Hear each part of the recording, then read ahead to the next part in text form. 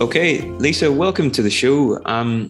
Basically, our bodily sensations, that's affect, and that is basically raw material. And then our previous experiences causes our brains to predict what those bodily sensations mean in a specific context. So, could you maybe help us distinguish between affect and emotions, make that clear distinction? And then I'd be curious to ask as well, how do you think about things like grief and things like loneliness? Is that affect? Is that emotion? What are your thoughts there about those things?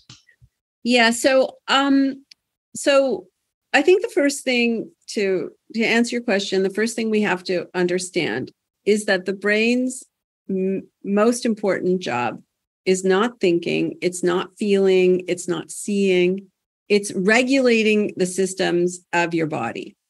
So you have a lot going on inside your body. So do I. So do all our listeners right now. There's a whole drama going on inside there. Lots and lots and lots of systems. They all have to be coordinated in a metabolically efficient way for you to stay healthy. And there's this constant transaction that's going on always throughout your entire life. Your brain sends predictions, sends, neural commands to the body, and the body sends sense data back to the brain constantly. That dialogue's going on all the time. And we're mostly your brain doesn't make itself aware of that.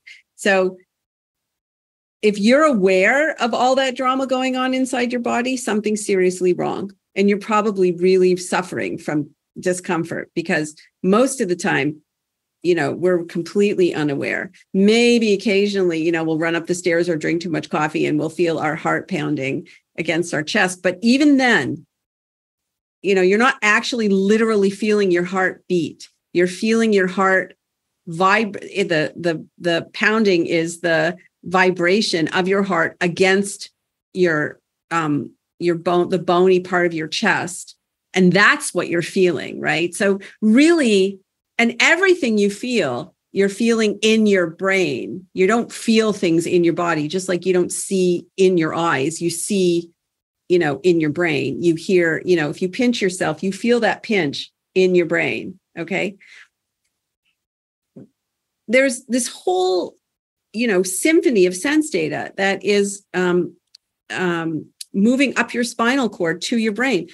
But we're not wired to be aware of all those sensations. So if you think about vision, like, high definition TV, then the sensory condition of your body is kind of like black and white TV from the 1950s with a bad antenna in the rain. Like you get like these vague feelings like, I'm feeling pleasant. I feel unpleasant. I'm feeling worked up. I'm feeling calm. I feel comfortable. I feel uncomfortable. That's affect. Or sometimes people call it mood. But basically it's this ever-present feeling. Are things okay? Are things not okay? Right? Am I feeling really worked up? Am I feeling really sleepy?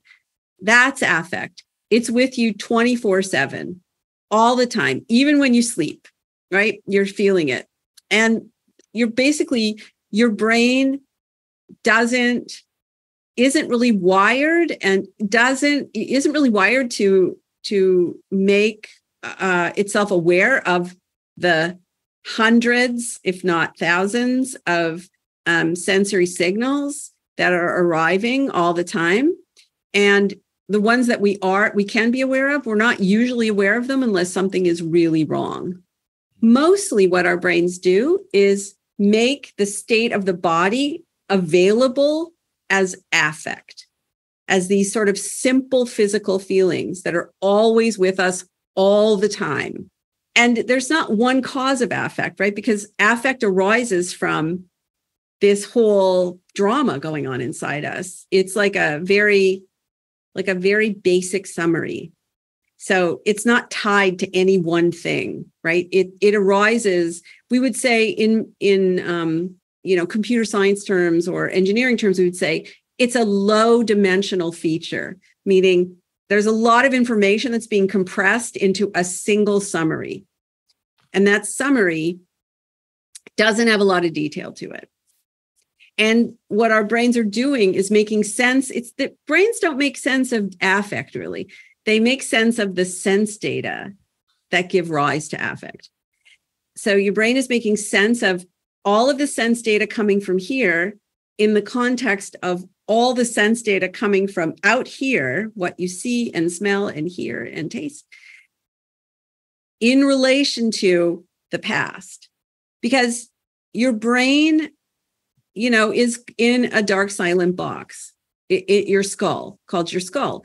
It's receiving sense data, which are the outcomes. They're the effects of some set of causes. But your brain doesn't have access to the causes. It only has access to the outcomes. So a flash of light or a change in air pressure. So a flash of light, what is that flash of light? Could be many different things. Or, you hear a big bang, let's say. What's the bang? Is it a door slamming? Is it thunder? Is it, a car backfiring in the United States? Is it a gunshot?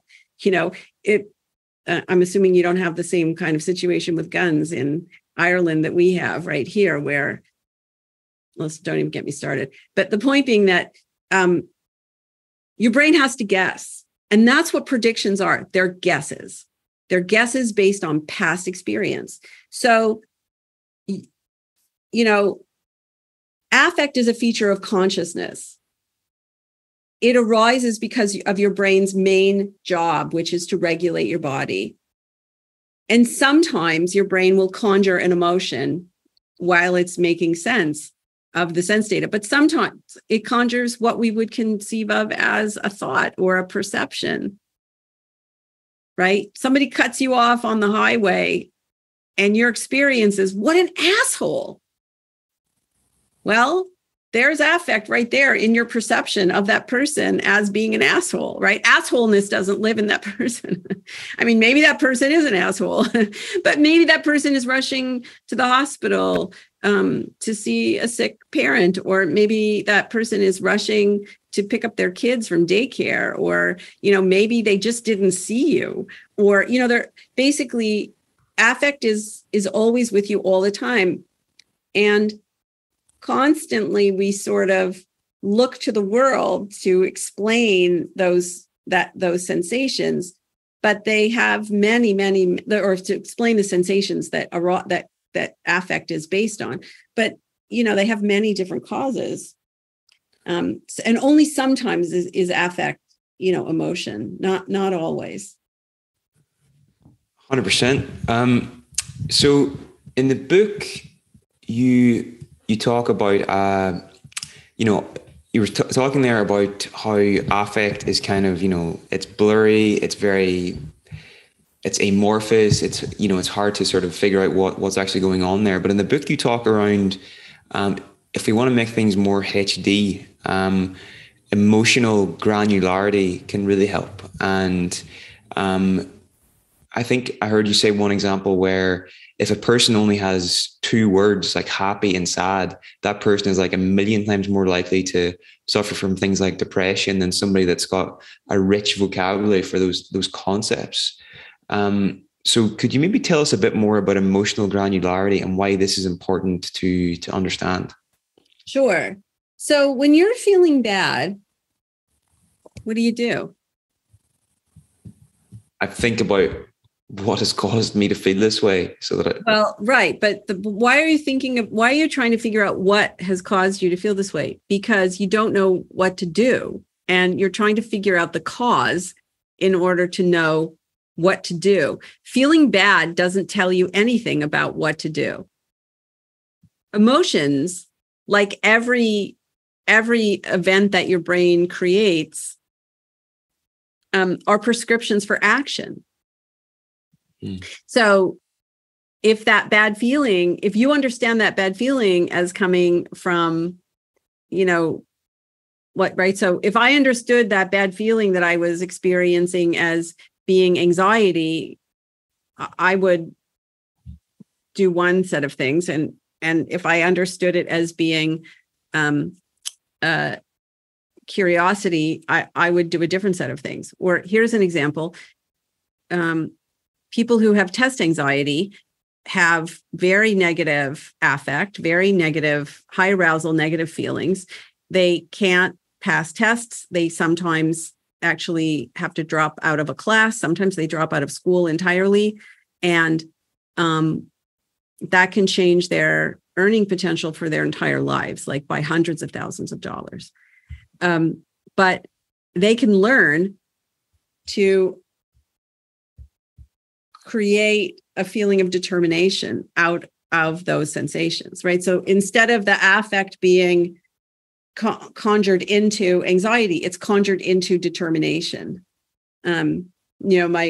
My daughter's sensei, when she was 12 years old, had this great phrase, get your butterflies flying in formation, which I just thought was brilliant. And people learn to do it.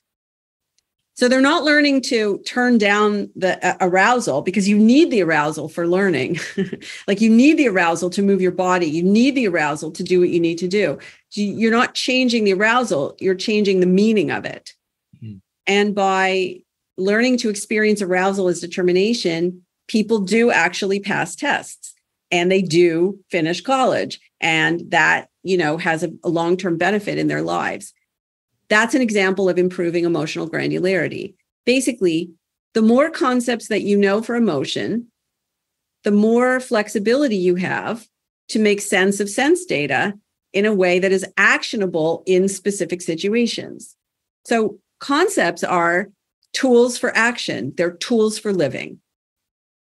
That when your brain is remembering something from the past, that is conjuring an event from the past in order to make predictions about what's going to happen next, what you're going to do next, what you're going to feel next. It's constructing a concept out of your past experience. The more concepts your brain can construct, the more flexibility you have in your action. And that's going to make you a more effective person. So the idea of emotional granularity is that you have more granular experience, meaning you're not if you're generalizing too much from the past, like too many, like for example, if you survey so many events, the only thing they have in common is that they felt bad. That's not telling you very much information about what you need to do next. You need something more precise. You need to generalize in a more precise way from the past, not just on negativity, but on other features as well. And that's what emotional granularity, that's a description of what emotional granularity is. And the idea that people who are more granular can cope better and are less likely to become depressed and, actually recover from cancer and other physical illnesses faster. All of that is research in the literature. I mean, like it's remarkable, actually. But because concepts are tools for regulating your body and preparing action in ways that are situated. So the more flexibility you have, the more you know, the more variety, the bigger your menu is, the more flexibility you have. And in the end, that is a good thing for you. Okay. Now, what are the implications of this on personal responsibility? And what are your thoughts on free will as well? Well, I can't really do justice to a complicated question about free will in the few minutes that we have left. But here's what I'll say, that if you want to change who you are, or you want to change your actions in some way, you can't very easily reach back into your past and change your past. I mean, we try to do that in psychotherapy, for example, right? We try to change our understanding of the past. That everything that you experience today becomes, everything that you do today, everything you experience today becomes a past that your brain will draw on in the future to make predictions and to very automatically and effortlessly control your actions and construct your experience. So if you invest effort today to give yourself new experiences, to try new things, to learn new things, you're basically seeding your brain to predict differently in the future.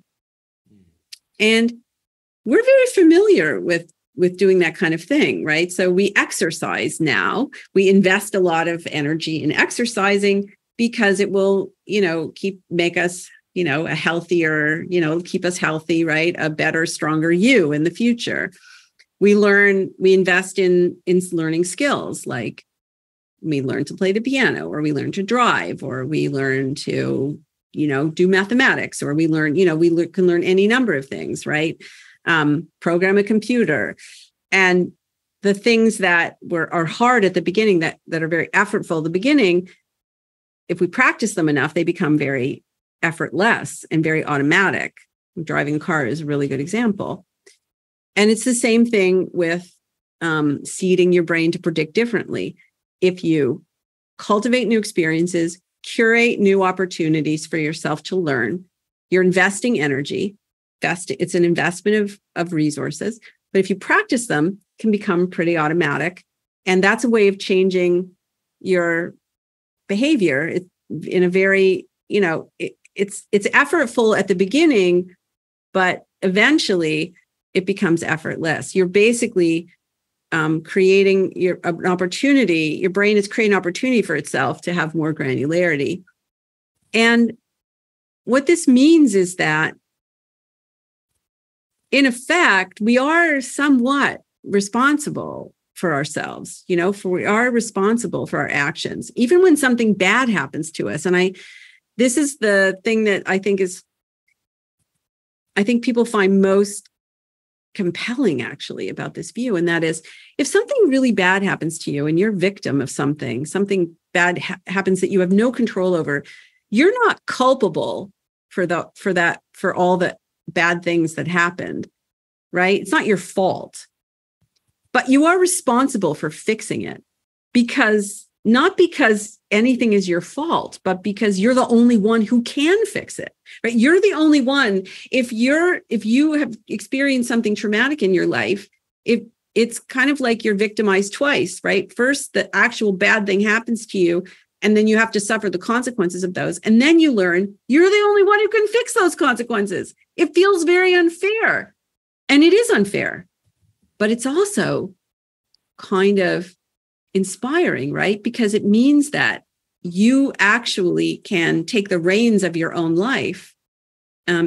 Even though you're not culpable, you're not blameworthy, you are responsible, merely because sometimes we're responsible for things only because we're the only ones that can fix those things. And that's why we're responsible for them. Well, Lisa, thank you so much for your time today and sharing some of your wisdom and knowledge with us. I really appreciate it. And I wish you the best. My pleasure. My pleasure. Thank you so much. Thanks for having me on your show. Thank you for listening, and I hope you enjoyed the show. If you'd like to hear the full version, you can do so with the Weekend University Premium membership. This gets you access to our master library of over 230 talks and interviews with the world's leading psychologists, professors, and authors, as well as transcripts, CPD certification, quizzes, and unlimited access to the recordings from our annual conferences. For more information, please go to theweekenduniversity.com/membership.